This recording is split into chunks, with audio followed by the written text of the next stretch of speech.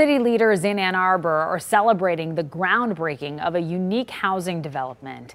It's called Viridian at County Farm. The new climate-friendly neighborhood will sit on Platte Road just south of Washtenaw Avenue. Developers say it'll be one of the nation's first mixed-income, 100% electric, fossil fuel-free neighborhood.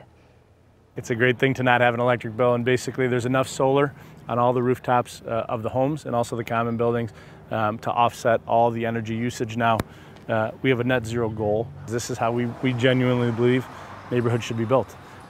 The community is expected to include EV charging stations, pesticide-free landscaping, and affordable housing.